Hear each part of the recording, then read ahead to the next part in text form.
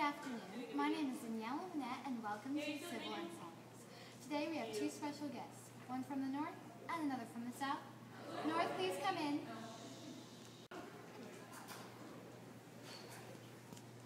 Well, hello. My name is Elizabeth Jane Eyre. So, Elizabeth, may I call you Liz? Sure. Well, I have a few questions up my sleeve. My first one is, what are your views on slavery, and how does it contribute to you? Well, I think slavery is wrong and everyone should be equal. It's not right that we use them for labor and don't pay them at least most of them.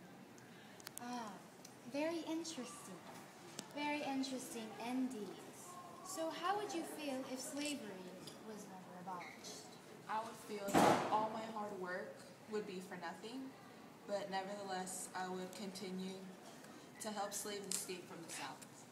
Well, that's good to know. Perseverance, right? Yeah, I'll never give up. Right. So now we're going on a short break. Stay tuned. Hello, and you're back with Civil Insiders. You've just seen what the North has thought about slavery and the Civil War. Now we're going to welcome in Dorothy and Caddy from the South. Hello, Dorothy and Caddy. How are you today? I'm good. That's swell. Now I have a few questions for you. Do you mind me asking them? No problem. Not at all.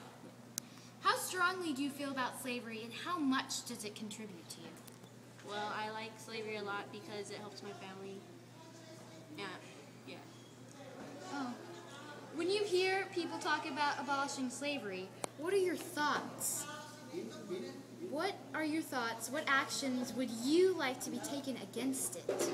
I feel that abolishedness of slavery would hurt the whole South. I would want there to be war. Welcome back.